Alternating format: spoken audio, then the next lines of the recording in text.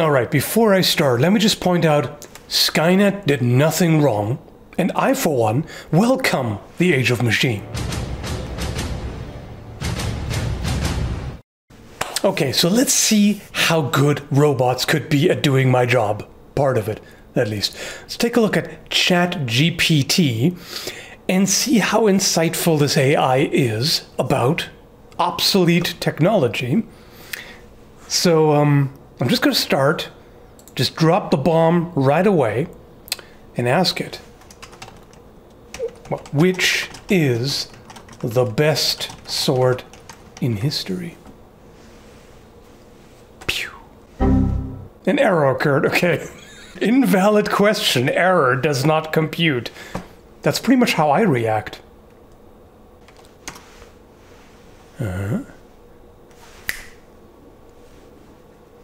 Boom. There is no single best sword in history, as the concept of what makes a sword best is subjective and dependent on a variety of factors such as time period, intended use, personal preference, and cultural context. Nailed it. Damn. Is that what obsolescence feels like? Some swords that have gained notoriety for their quality and craftsmanship include the Japanese katana, the medieval European longsword, and the Chinese jian. Ultimately, the best sword is the one that is best suited for a specific task or purpose and is favored by the person using it. Damn it! AI is replacing me! Well, I guess I'll just have to lean into something that AI cannot replicate yet. My impeccable sense of humor. As far as useless armor is concerned, this is the crowning achievement. I think you need to relax. You want to get hammered?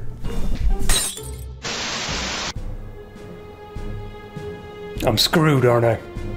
If it had thrown a "it depends" in there in all caps, I would assume it might have taken notes from some of my videos. What's the situation? You can't just say the best per se. Is it a one-on-one duel? If so, is there armor involved or not? What does the opponent have? Is it just swords? Could there be other weapons like a quarterstaff or who knows what? Is it a battlefield?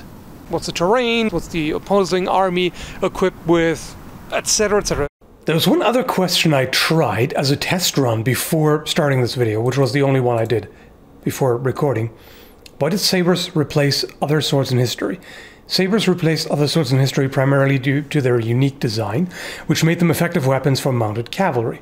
The curved blade allowed for more effective cutting and slashing maneuvers, while the weight and balance of the saber made it easier to use from horseback. Additionally, the introduction of firearms in warfare made armor less prevalent, making the cutting power of a saber more valuable in battle. Over time, the saber became a symbol of status and power for military officers and was adapted as a standard weapon for many armies. I could save so much time if I let AI write scripts for my videos. Too bad that I don't use scripts, instead just let the rant juice flow and fix whatever excessive rambling in editing and, you know, minor brain malfunctions like this, which I would normally edit out, but for demonstration purposes. Anyway, so how accurate is this? Well, curved blade, allowed for more effective cutting and slashing maneuvers. That's always debatable. I've made the point before that I don't think there's a huge difference between straight and curved blades. For that, they work a little bit differently. But of course, my perspective is always based on fighting on foot. Horseback, I've never done any tests with swords from horseback, and I can definitely imagine that a curved blade clears the target potentially better as you ride past. And if you slash down while you ride past a target on foot, then yeah, the curvature may very well be beneficial. Weight and balance of the saber made it easier for use from horseback. That's the one statement that I would take issue with, because for one, weight and balance still depends a lot on the individual saber. They're extremely light ones, they're relatively heavy ones. Many sabers are top heavy, but some are balanced closer to the hilt. So that's a little bit tricky. And easier, I mean, if sabers are quite often more tip heavy, that makes them somewhat harder to use, if anything, but allow for more powerful strikes, which, of course, the momentum of the horse also helps out with. And the point about firearms, this is a simplification because this is supposed to be a short answer. Even though firearms and armor coexisted for several hundred years, and armor was modified to adapt to early firearms, I would still say overall, in the long haul, and in the big picture, it's fair to say that firearms mostly caused the decline of armor, or at least heavily contributed to it. And yeah, sabers are quite effective against unarmored or lightly armored targets. So that makes perfect sense. Now I'm curious what it thinks about this. Do curved swords cut better than straight swords?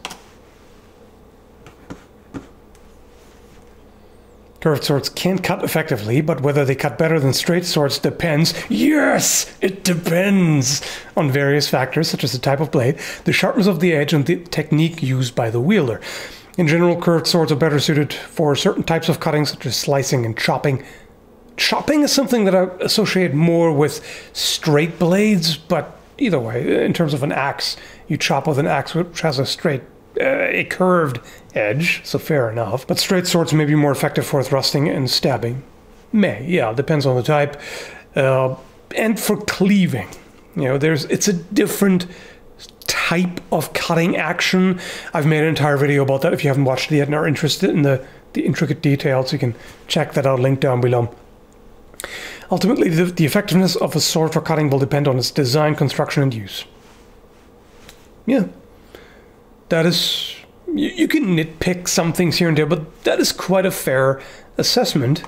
I'm really impressed by how good this chat AI is, and concerned with how quickly I'm becoming obsolete. But that's okay, because the things I talk about are already obsolete. What if we become more specific? How to defeat a spear with a sword.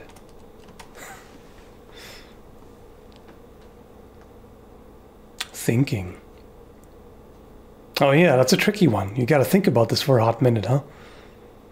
Defeating a spear with a sword can be challenging. Oh yeah, as the spear has a longer reach and can be used to keep the sword at bay. However, there are some strategies that a swordsman can use to overcome a spear. Spear-wielding opponent. 1. Wow, it's writing an article here. Footwork. By moving around the spear wielder, the swordsman can look for an opening to attack or create a distance to reset the fight. Yeah. Parrying. If the spear is thrust towards the swordsman, they can use their sword to deflect the spear and neutralize the attack. Yeah. Disarming. If the opportunity arises, the swordsman can try to disarm the spear wielder by striking or grappling the weapon. 4. Wow. Closing the distance. The swordsman can close the distance quickly and get inside the reach of the spear, where they can use their sword more effectively. These are just a few examples, and there are many other tactics and techniques that can be used depending on the specific situation and the skills of the fighters. It's also important to remember this is a hypothetical scenario that is not advisable to engage in actual sword fighting or any form of violence. Wow, it even put a disclaimer in there. I'm legit impressed by this. I didn't expect it to be this good. I've heard that it's supposedly the best chat AI currently.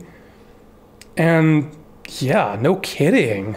And ironically, this AI is getting better and especially more concise answers than a lot of self-proclaimed experts I've seen. What are other controversial queries? Oh, I know.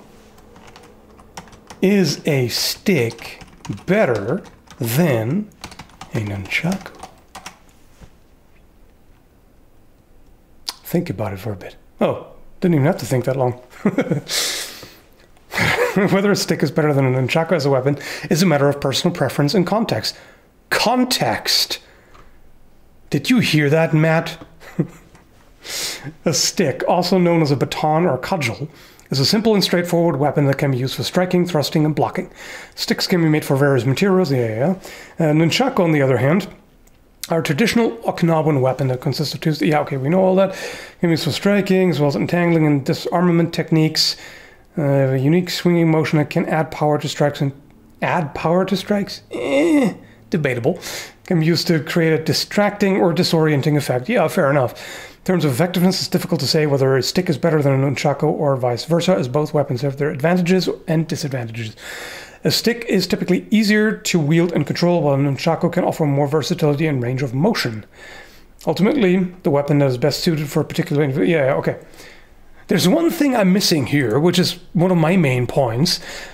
Concealability and carryability, because nunchucks are much easier to carry and conceal than a stick of equivalent length, simply because you can fold that right in. It's more compact than a stick that literally folds in half, because the length of chain or rope also, compresses.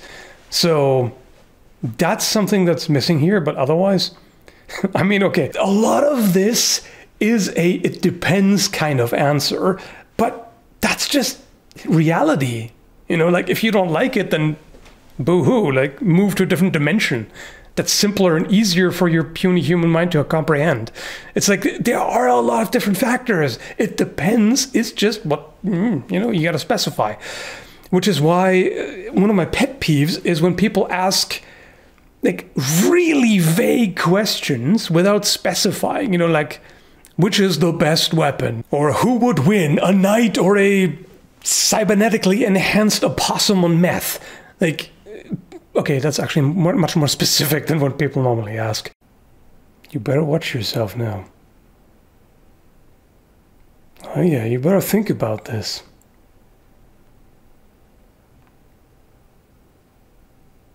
Oh yeah? Is that so? Historian? I'm not a historian. Wrong. Who creates content related to medieval and Viking era history, as well as historical European martial arts, HEMA. Some people find his videos to be informative, entertaining, and well produced, while others may not enjoy his style or the content he presents. Well, everybody's free to be wrong, so that's okay. I'm joking. However, okay, fair.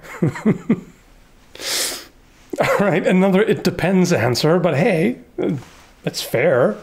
I think we can leave it at that. There's a lot more potential here. I could make more videos with this chat AI, or live streams perhaps, things like that. Let me know what you think.